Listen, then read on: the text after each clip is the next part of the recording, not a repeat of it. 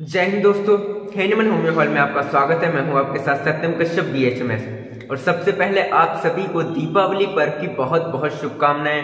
आप सब हमेशा खुश रहें, यूं ही मुस्कुराते रहें। बढ़ते हैं वीडियो में आगे, और आज मैं बात करने जा रहा हूं ऐसी एक होम्योपैथिक मेडिसिन के बारे में जिसमें अगर किसी पेशेंट ने बहुत ही ज्यादा एलोपैथिक दवाओं का यूज किया है, या फिर अंग्रेजी दवाओं का यूज किया है, या फिर कोई अन्य मेडिकेशन लिया है जैसे कि आयुर्वेदिक दवा यूज की है, या फिर यूनानी मेडिसिन का उसने बहुत ही ज्यादा यूज किया है, यानी कि मच डोजिंग की है, डोजेस उसकी बहुत ही ज्यादा ली है, बहुत ही लंबा ट्रीटमेंट चल रहा हो, तो उसके लिए एक ऐसी होम्योपैथिक मेडिसिन के बारे में मैं आपसे बात करूंगा जिसकी अगर आप एक डोज ले लेते हैं तो प्रीवियस पहले जितना भी आपने ट्रीटमेंट लिया हो, अगर आपको उसका असर खत्म करना हो या फिर उसका साइड इफेक्ट आ रहा हो, तो तब इस मेडिसिन को लेने से उसके असर को खत्म किया जा सकता है और उसके असर को बहुत हद तक कम किया जा सकता है। ऐसी होम्योपैथी में मेडिसिन अवेलेबल है, और जो होम्योपैथिक फिजिशियन होते हैं वो होम्योपैथिक ट्रीटमेंट शुरू करने से पहले इस मेडिसिन को देते हैं जिससे कि एक नया ट्रीटमेंट शुरू किया जा सके। तो अगर आप एक नया ट्रीटमेंट शुरू करना चाहते हैं और प्रीवियस ड्रग के यूज को खत्म करना चाहते हैं तो भी इसका यूज किया जा सकता है। वो मेडिसिन है नक्स वोमिका।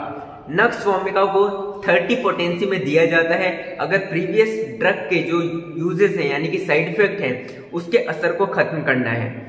वहां पर अगर 30 पोटेंसी में सिर्फ इसकी 2 ड्रॉप दी जाए तो प्रीवियस ड्रग के यूज को या फिर उसके असर को खत्म किया जाता है।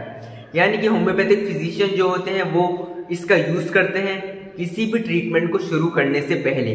ये मेडिसिन क्या करती है, एक सॉर्ट ऑफ इक्विलिब्रियम, यानी कि एक तरीके से हमारी बॉडी में बैलेंस क्रिएट कर देती है, और साथ ही साथ जो कोई भी ड्रग लिया हो उसके असर को खत्म कर देती है।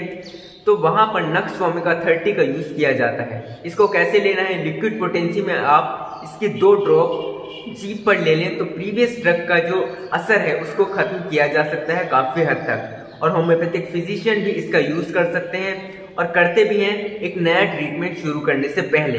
तो ये थी छोटी सी जानकारी इस वीडियो में। अगर आप हमारे चैनल पर नए हैं तो चैनल को जरूर सब्सक्राइब करें, साथ में बेल आइकन पर जरूर क्लिक करें जिससे मेरी वीडियो के नोटिफिकेशन आप तक जरूर पहुंचे।